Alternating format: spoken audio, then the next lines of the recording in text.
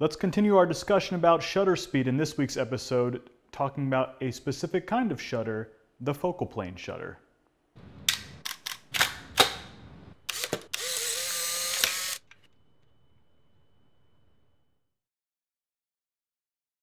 Hey fellow photographers, what did you shoot today? So the focal plane shutter, right? We talked about shutter speed. It's something that opens up, lets light into the camera, but how does it work? Now there are different types of shutters, and today we're going to go over the focal plane shutter. So here I have this red square, and this is going to be our camera sensor or our film or whatever is the photosensitive or light capturing part of the camera. Now a focal plane shutter is something that sits, as the name suggests, within the focal plane, or in this case, right in front of the focal plane. So the shutter would sit right in front of here, and it's going to open and close in a different way depending on the design of the camera to let light hit this surface. Okay, so we have our sensor or film plane here, and right in front of that is the shutter, and it's going to be represented by these cards. Now these cards, there are going to be two of them, and these are going to be the curtains of our shutter. And you'll see why there are two in a minute. So the more efficient designs use two, because what will happen is it'll be something like this, right? In the horizontal plane. This is our focal shutter. We have curtain number 1 and curtain number 2. So when we want to expose the film, what happens first is curtain number 1 will open. And then after the exposure time, the shutter speed has elapsed, curtain 2 will close. And then the shutter is cocked either automatically or manually, and this will revert back to its original position. So this goes in the horizontal direction, right? So again, curtain number 1, open, make the exposure after a certain amount of time, and then close the second curtain. Now, why do we have two? Well, this has a couple of advantages. If you notice, while this is opening, do you see how the left side of this film plane is being exposed first? And then when we close this, that gets cut off first. That way, we can allow even exposure across the entire film plane. Because think about if you just had one, right? So if you just had one like this, and let's say it opened, and then it went back, or something like that, right? So if it opens, the timer starts now, right? And let's say 1 second, 2 second, 3 second, and then this starts coming back. Well, by the time this has gotten all the way closed, this is more than 3 seconds, or whatever the shutter speed was supposed to be.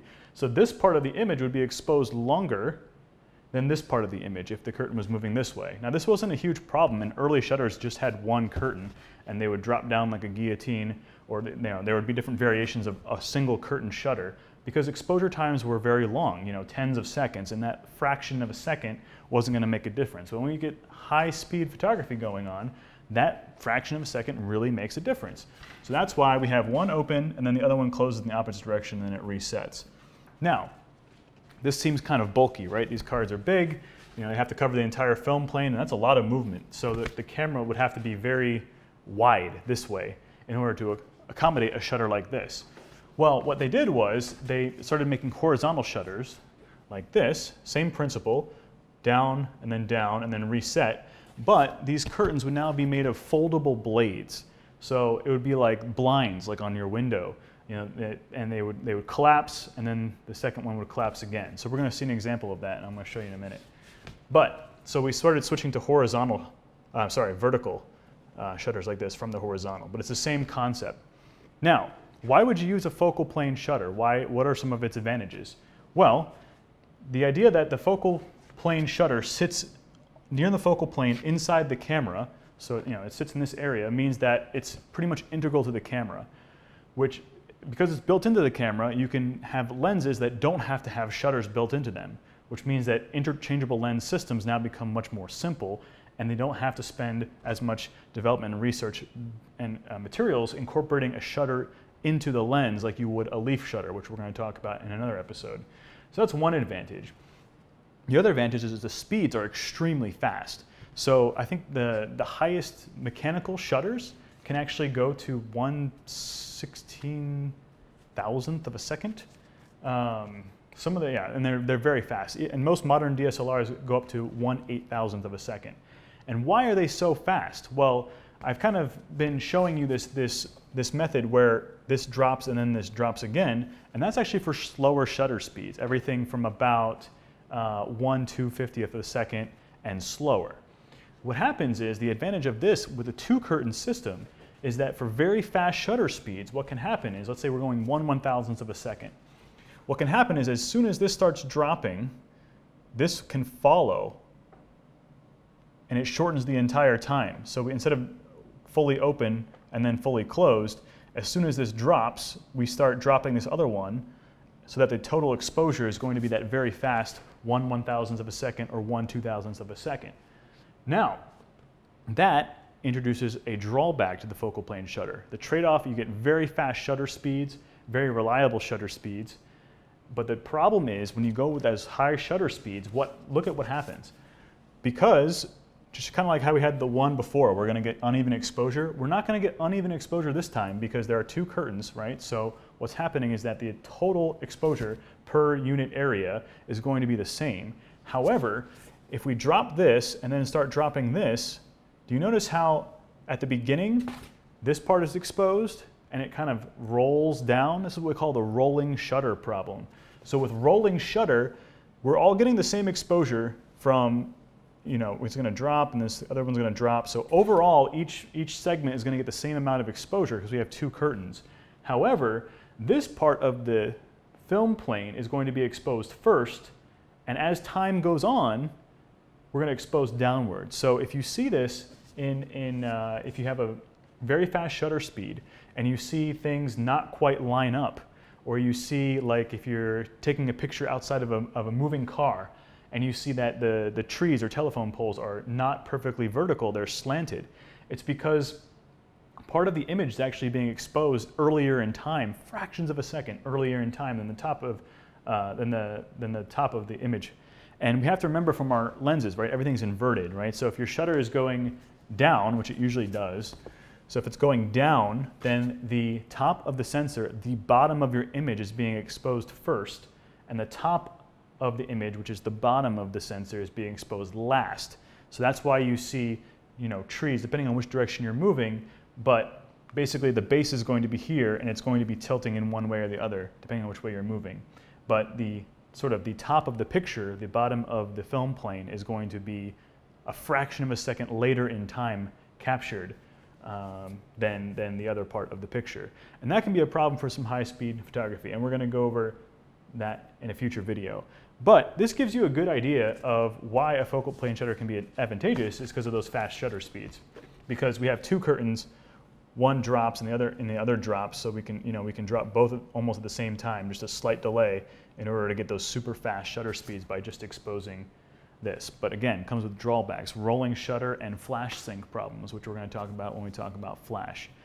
So I said that focal plane shutters are sort of integrated into the body of the camera. So in order to show you one, we're going to have to get a little, we're going to have to do some surgery. All right, so like I said, the focal plane shutters are integrated into the camera. So to get a better look, we're going to have to do some slight modifications here.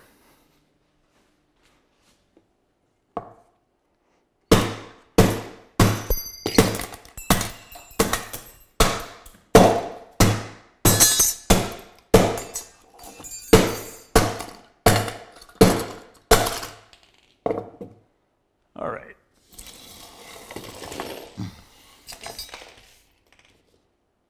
Here we go. There it is. There is the shutter to this camera. These mechanical shutters are a work of art. I mean, this is like as complicated as a watch design. It's basically clockwork, right? Because every one of these gears and all these different settings is designed to give a precise and different shutter speed using different delays and different gear ratios. So this here happens to be the shutter speed selection dial. And I wrote a number 1 on here because this is going to be the first curtain. So let's see, if I activate this shutter, let's see if you can see the blades move. Did you catch it? So very, very fast. And that was an example of where the blades were going, as soon as one started dropping, the other one started dropping. So I've labeled this 2 because this is the second curtain. And you can see, I can kind of push this up a little bit if it wants to cooperate. And you see how the blades are actually folding? See that 2 is getting chopped off? because the blades are actually made up of these little individual panels, right? So that it can conserve more space instead of having to have one entire curtain here and then another entire curtain fall below. What happens is that these curtains actually collapse, kind of like blinds in your window. So there, you know, the film would be exposed, second curtain drops. And let's see if I can use this. So I'm gonna have to reset the shutter. Now normally you would do this when and this is a manual old film camera, so you'd cock the shutter or use the shutter advance button. But now I'm gonna have to use, let's see if I can get this to work. If I can kind of trick the camera into thinking that it's being cocked. And I kind of wanna see if I can, I'll do it this way maybe.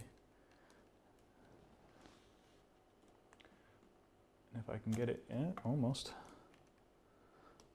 Yeah, maybe I took the hammer a little too hard. But if I can pull this back, you see that, how they're resetting? So the second shutter is moving up and the first one is taking its place. And there we go, locked in place again, ready to shoot again. So that was after we recocked the shutter mechanism. We're back to curtain one.